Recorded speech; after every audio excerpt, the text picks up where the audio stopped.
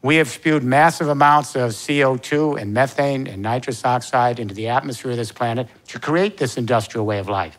And now we have so much CO2, methane, and nitrous oxide in the atmosphere that it's blocking the sun's heat from getting off the earth. We are in real-time climate change. This is no longer a theory. This is no longer looming on the horizon. This is no longer imminent. Climate change is now at the house, in the door. What's terrifying about climate change, and unfortunately it's never explained, because if it were explained, our human family would be justifiably terrified and motivated and driven to begin to transform this planet. Climate change changes the water cycles of the earth. That's what this is all about. It's never explained. We're the watery planet. Our satellite probes go to other planets, and what's the first thing we look for? Water. No water, not interested. Recently, they discovered what they think is dirty water on Mars, and everybody is thrilled.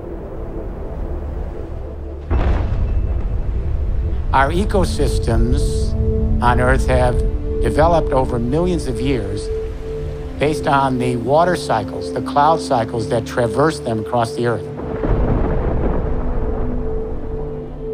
For every 1 degree that the temperature of the planet goes up because of industrial-induced CO2 emissions, for every 1 degree that the temperature goes up on this planet, the atmosphere is actually sucking up 7% more precipitation from the ground. The heat is forcing the precipitation into the clouds, so we're getting more concentrated precipitation, more violent water events, but they're more infrequent, throwing the entire water cycle of the Earth off kilter. More blockbuster winter snows. 8 feet in Boston that last season, my gosh. More dramatic spring floods. That flood in the Carolinas, remember? They said this flood only will occur once every 1,000 years. It's the new normal. More prolonged summer droughts. My wife and I were in British Columbia, and we're coming into Vancouver, and the pilot says, we have some smoke coming in. And I turned to my wife and I said, he means smog. No, he meant smoke. Wildfires from British Columbia to California. Summer drought and wildfire.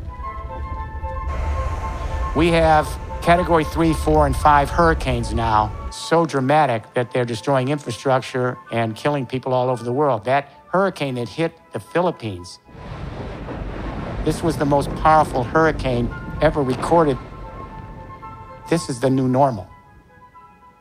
What I'm saying here is that climate change is dramatically changing the water cycles. They're on an exponential curve. This is absolutely frightening. It's terrifying.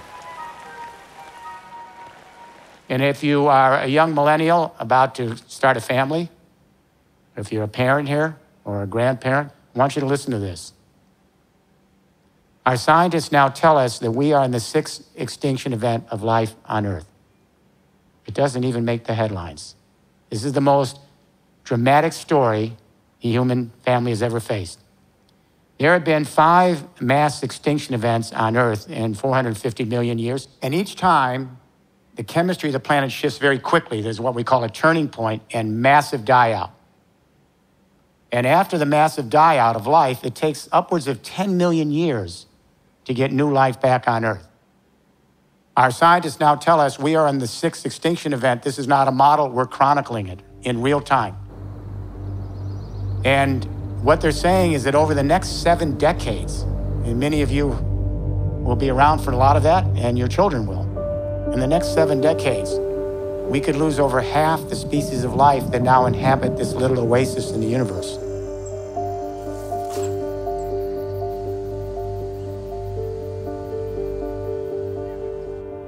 As my wife says, we just are not grasping the enormity of this moment. We might acknowledge climate change, but we're going on as business as usual with a little greenwashing. 99.5% of all the species that have ever been on this planet have come and gone. Those are not good odds. And what's interesting is human beings, we're the actual youngest species. We're the babies. anatomically modern humans have only been here about 200,000 years. There's no guarantee we're going to make this. And the new studies that have just come out, they're even more terrifying because they're seeing the freshwater melts in the Arctic now, in Greenland, and now in Antarctica much quicker than we expected, changing the ocean currents.